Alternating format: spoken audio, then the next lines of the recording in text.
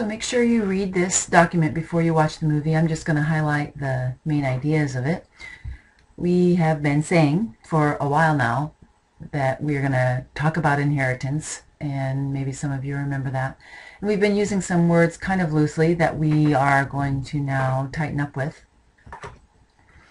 And like all the documents, this has basic vocabulary that you should make sure that you understand and look at.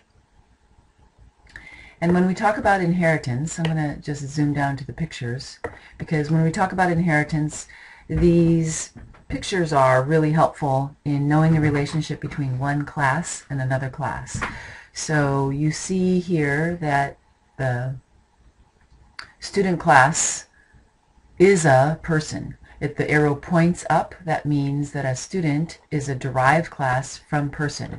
And from the reading, you know that that means that a student has everything that the person has and additional features to make him unique from a person.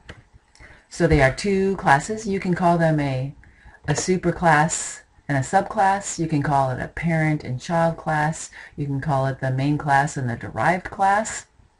Lots of different ways. Every book that you look in will say it's something different. So this is just a nice picture representation.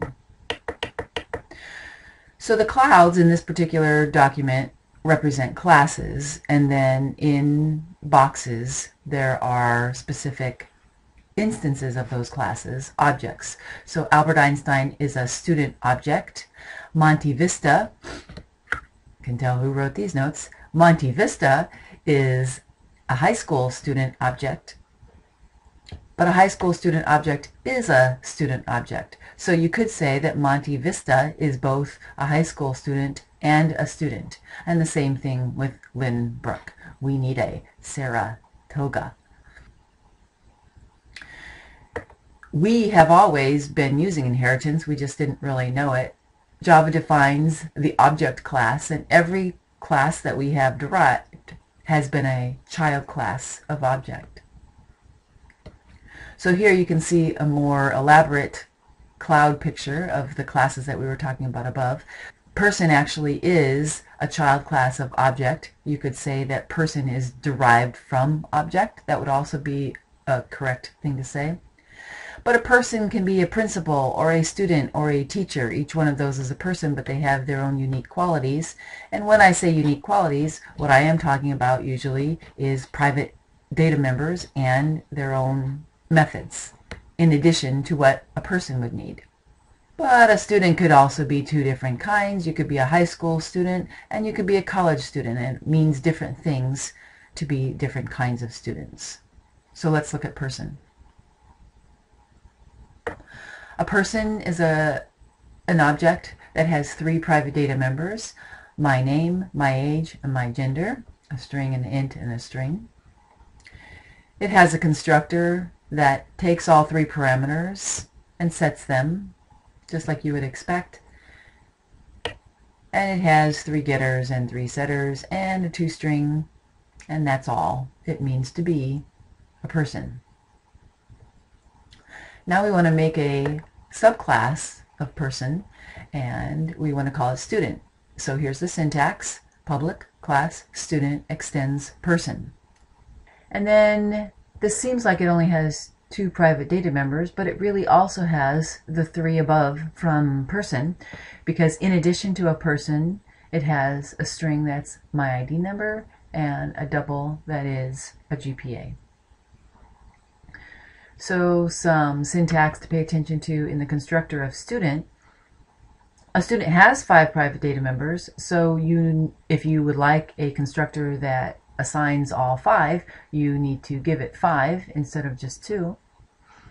And then there's specific syntax to say, hey, I want my student to be just like its parent class, a person. I want to call the constructor in the parent class and pass it name, age, and gender. And however it is defined in the parent class, I want it to be defined the same way. You don't make a student class a derived class of person unless you want them to act the same way. So that takes care of 3 of the 5. What are the 2 new ones? My ID number and my GPA, and therefore those are assigned afterwards. It is actually really important to make sure in the constructor that if you use super like this, you have to do that first, and that's true only in the constructor. And we'll definitely talk more about that later. And then it has its own getters and setters.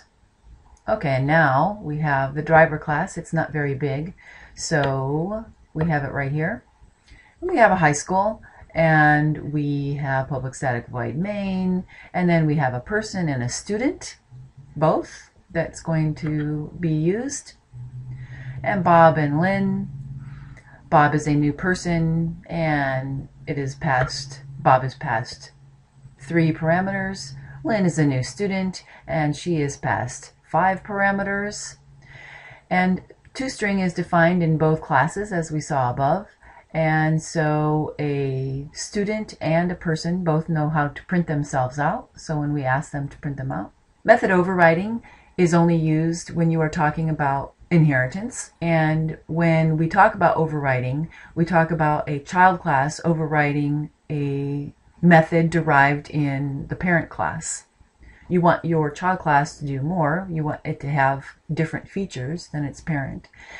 And so you define the same method, but it might mean different things.